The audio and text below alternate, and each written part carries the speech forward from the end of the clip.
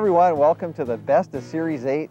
You know what? I can't believe it's the end of the season, the end of the series, the end of our fishing season too. Yeah, that's a cold breeze coming down from the mountains. All the lakes are icing over at the end. Yeah, it's time to watch videos again. Yeah, that's right. You know we're going to change it up this year, the way we're going to present the show? Yeah, I think what we'll do is we'll break it up in by show. We'll actually show number 1 right through to show number 12 and show you all the best highlights from each one. So we get to start with the Raft River, one of my favorite places to go fishing egg patterns. Egg patterns and elvin patterns, fantastic. What about a bench?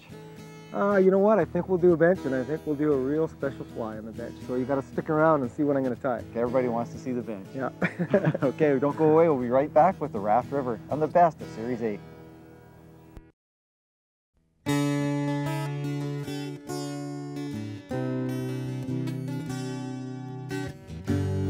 The Raft River near Clearwater in British Columbia. It's a unique experience we learned about 3 years ago. Well, the neat thing about the raft is it's got the good salmon runs up there. All the salmon go up to spawn, and we get the good trout following them up.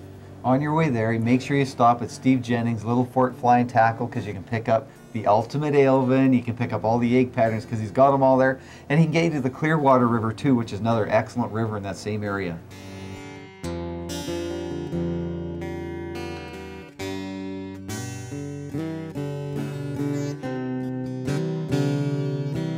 Not only are the fish here really colorful, beautiful fish, they're also huge. You can also get your share of dollies as well. Well, when you go up to the raft, you always have to make sure to bring your share of good Alvin patterns, egg patterns, and some good grunt patterns.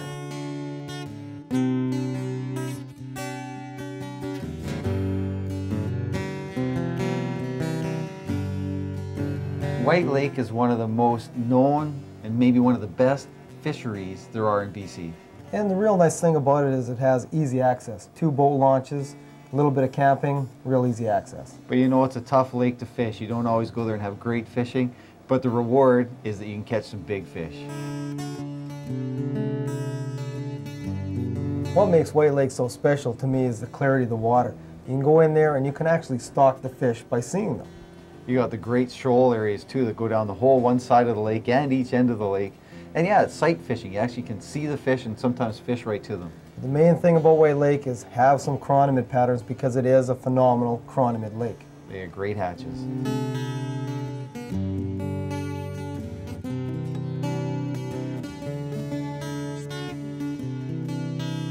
If you've never had a chance to fish at a trophy lake, you are really missing out.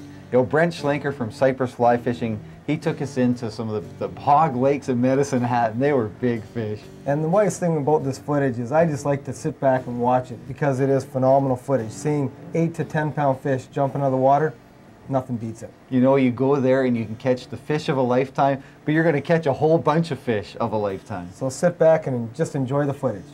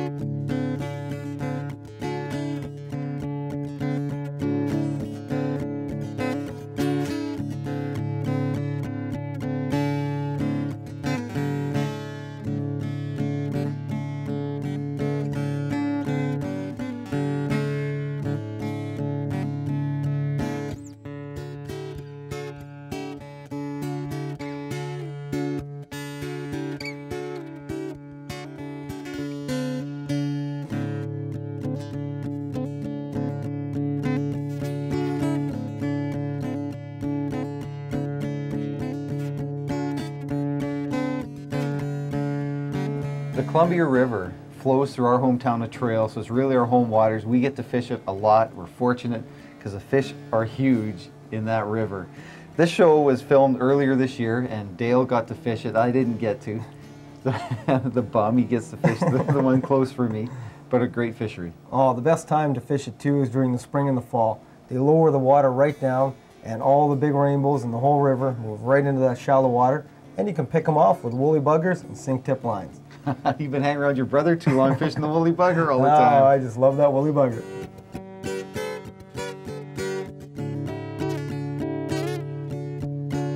The The Columbia really is one of those unknown fisheries, and I think the reason is because it's really hard to fly fish. You have to be a good fly fisherman.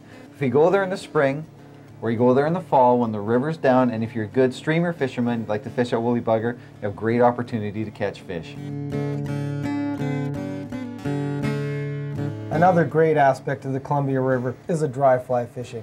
You get out there in the summer, nice warm days, you get the really good caddis hatches and mayfly hatches, and in the spring we get the really good flying ants.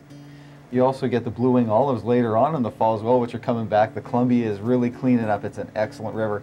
But not only do you get rainbows, you get cutthroats, you can go after dollies, you get brook trout in there, and if you want, you can actually catch kokanee on the fly. But you know us, we just like to target those big rainbows.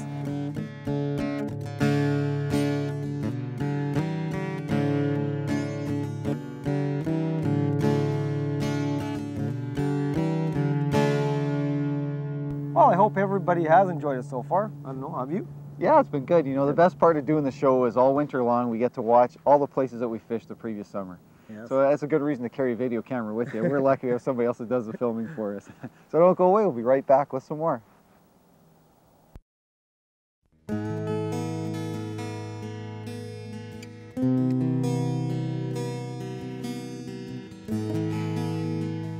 Here's a special little river that we were actually going to name the name of the river at the start of the season. We actually got some feedback from some people in the Revelstoke area that said, this is a real special little place. We don't think it can support the types of pressure, so we'd appreciate it if you don't name it. And you know what? We go to great lengths talking about whether we should name a place or not, and I'm glad we got the feedback from these people, and I'm also glad we'd never named it. And it was really special too to go into the small stream. Beautiful West Slope cutthroat. Travis Lowe guided us into the area. Very nice little stream to fish. Something else we tried was putting the picture-in-picture so we could see the takes. We're talking cutthroats here. They like to come to the surface. So we tried to incorporate the picture-in-picture, and I think people liked it. And next series, we're going to see if we can do a little bit more of that.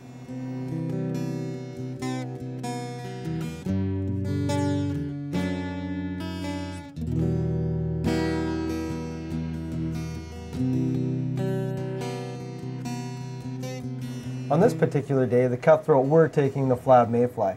Very similar to a green drake, nice and big, and you know cutthroats, they will take a dry fly readily.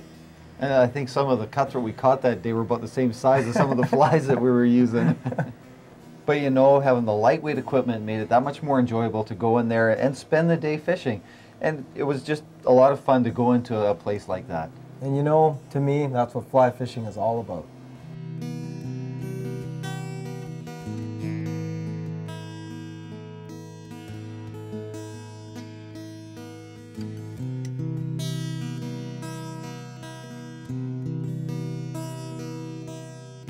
We're fortunate this year because we had Brian Chan join us as part of our team here at Sport Fishing on the Fly.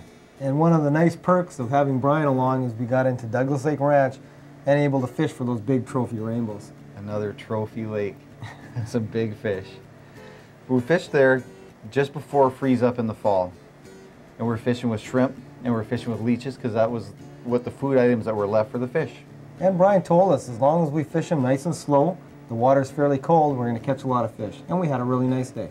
You and I caught a lot of fish. We certainly did.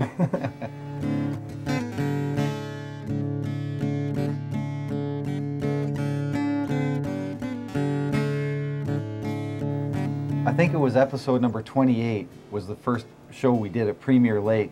It was actually the very first show that we really took seriously here at Sport Fishing on the Fly. Well, we thought it'd be a good idea too to go back there for our 100th episode. And we decided to bring along Kelly Latch too. He was there in the early days, and we thought we'd bring him along for a little laugh. We had a good day of fishing there. We didn't catch any of the big fish that we did the first time around, but we still had a good day of fishing. Premier Lake will always be a good fishery. I mean, they put 65,000 fish in a year. How can it be bad? They manage it well. You know it's going to be a good fishery.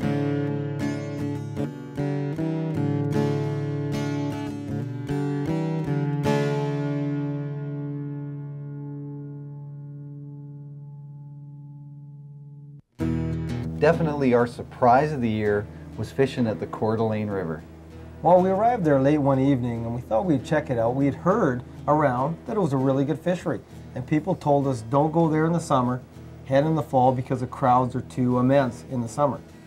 beautiful is all I can say. Breathtaking, some of the scenery up there. Lots of river to fish. There's a road that goes right up beside it. Lots of walking way. Lots of room for everybody. Like you say, if you go in September when everybody else is out hunting.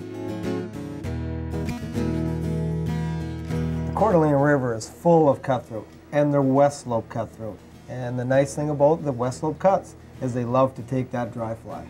And you know what was neat about these fish too, is how hard they fought. I mean, more than any other West Slope we've caught, these fish were awesome fighters. Yeah, what was with that? We always wondered why they fought so good. I don't know, we usually say rainbows are the good fighters. Well, these fish, they were good fighters. As you can see from the footage, these were some of the prettiest cutthroat we came across this year, probably because of that nice golden color they took on. They're a very beautiful fish. You know what else was neat about this day is it was just you and me. Two guys, we went down, we spent the night down there, we went fishing, we did all the filming ourselves. Just had a blast. Turned out to be a pretty good show. Yeah, it was a lot of fun doing it.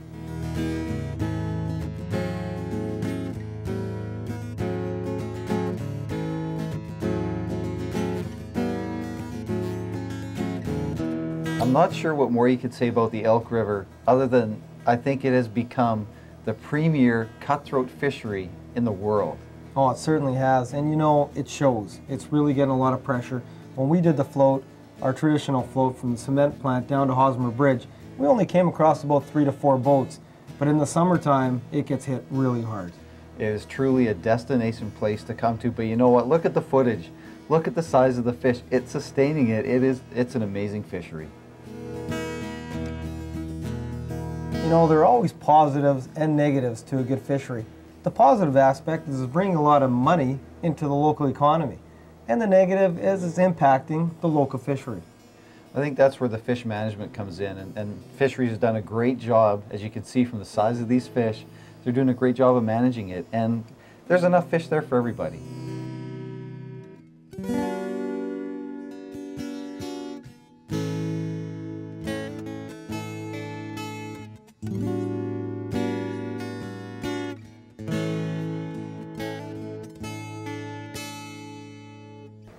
15 years ago, Dale and I fished the St. Mary's River. We went over there, heard about it, and at that time, Cominco had their effluent plant, and they were actually sending the effluent down the St. Mary's River.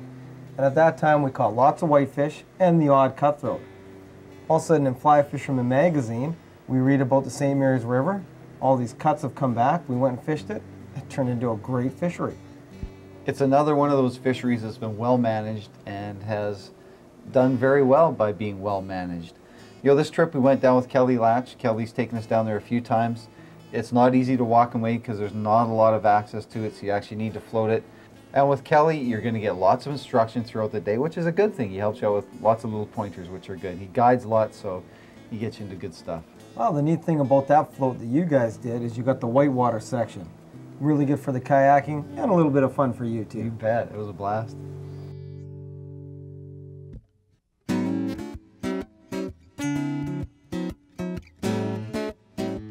Well, like I said earlier, I'm going to tie you up a real nice fly today, and it's called the belly button lint fly. It's got an unusual name, but the first time we saw it was down in the States. And we were down there, and one of the guides actually showed it to us. We used it in tandem with another dry fly, and we couldn't keep the fish off. Make sure you have these materials ready before you tie the fly. For the hook, we're going to use a TMC 2487, size 16 to 20.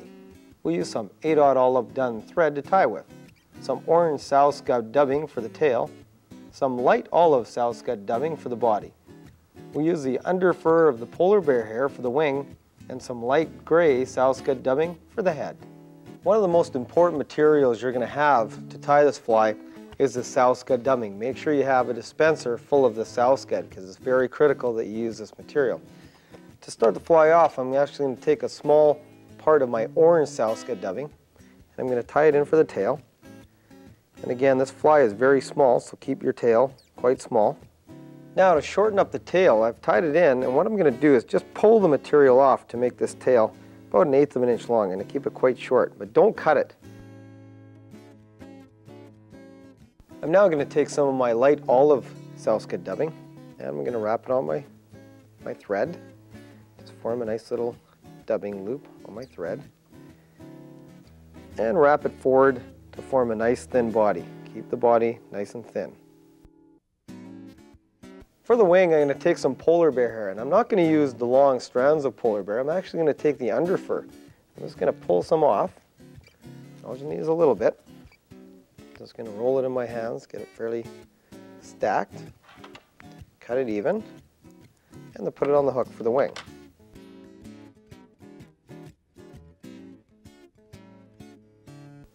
Now that the wing is tied in, I have a whole bunch of extra material on the wing. What I'm going to do again is just pull it off, the excess.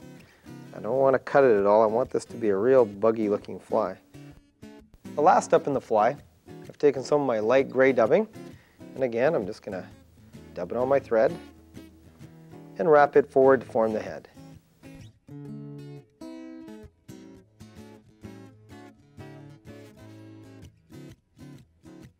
You know, the first time me and Grant saw this fly, we both laughed and looked at it and said it looked like a piece of belly button lint. So the name stuck. This fly works exceptionally well when used along with a larger dry fly, but only where regulations permit it.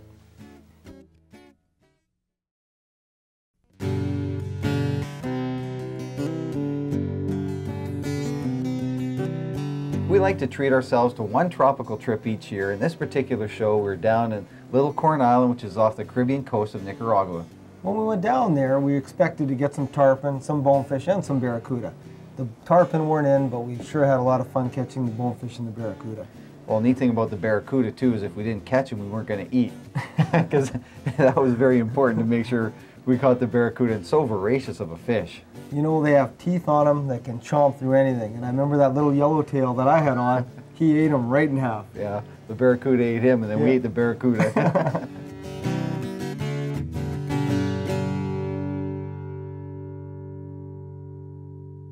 Well, that footage was a lot of fun to get for me. Well, I think for everybody, especially behind the scenes, the camera guys get a bit of a chuckle out of it too. Sure. A lot of the stuff we can't show you, but some of the outtakes here we can. And we're going to go in depth how you fish for them. Like today, fishing here at the Raft River. Yeah, doing A patterns. We were fishing those little Brent, I was going to get him in here to tie us that fly that he's using. Okay, here we go again. A real nice pattern he's using. And it's called the Brent's Blood Leech. Brent's Blood. We'll try that again. Fun and welcome to Sport Fishing on the Fly. Well, today we're at our home wateries. Oh, what was I going to say again? Hope you like it so far. Well, I hope everybody enjoys it so far. Have you? Doing the show, and I think that is awesome. It's, you know, the way we're doing the show, and we're just talking about doing the show right now. This here is called the bug bag. This is something we came up with here at Sport Fishing on the just to alleviate some of the problems that you have when you're looking for materials. I think this is really revolutionary, and it's going to called the bug bag. That's what it's called, all right, the bug bag.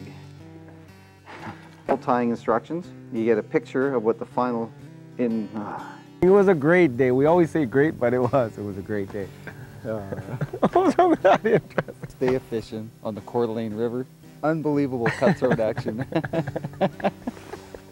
Yeah, they're really getting there now. Hi everyone, welcome to day. Allow it to tail out and retrieve the fly like you would a woolly bugger. Oh, that's too bad, like a woolly bugger.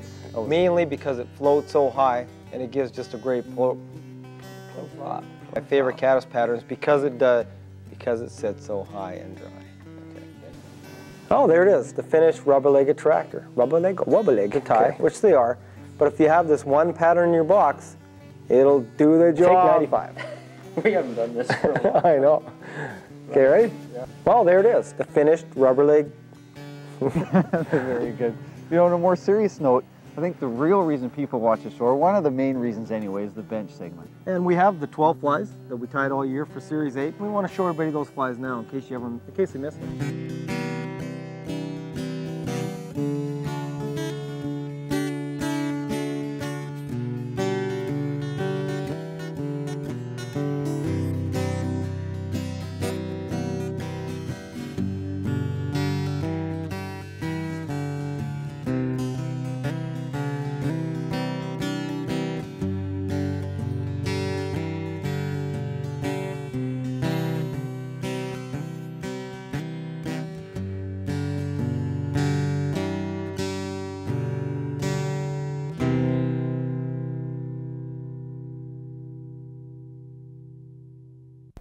Well, I hope you enjoyed the Best of Series 8 and the whole series as the year went on. It was a lot of fun doing it. You know, we get a lot of feedback from you to tell us what you want to see in the show, and that's really important. And I think as we go to Series 9 now, some of the things we're going to incorporate, having the little fly, the picture of the fly within it, seeing some of the takes, we're going to make sure we get some more of that stuff. Yeah, and I want to key on more of the instructional aspect again, show everybody what we're doing and how we're actually fishing. Yeah, the show's taking a little more serious nature now than it used to. Yeah. Oh, we're still going to have fun doing it though. We always will. Anyway, you get a chance to fish, make sure you take care. And conserve our waters, keep the fisheries the way they are. They're turning out excellent. They are, yeah. See you next time. When we take you sport fishing on the fly.